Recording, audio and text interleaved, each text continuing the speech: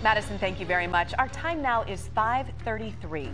Today, the search for the new Newport News School superintendent continues with the second of 3 public hearings. Now, you'll remember their previous superintendent, Dr. George Parker III, was fired after that shooting at Rich Neck Elementary School. Now, your input will help shape criteria for the district's next leader.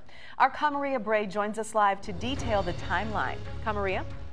Yeah, today is the second chance that parents have to directly tell the school board who they want and the next superintendent. And this time it's at Woodside High School. But beside the public hearing that parents in the community can do, there's also a survey they can fill out. The survey questions include what type of education or training they want the superintendent to hold and what type of community relations do you want them to focus on. By the end of the month, the school board plans to submit qualifications to the Virginia School Boards Association, and a parent shared what she wants in the next division leader.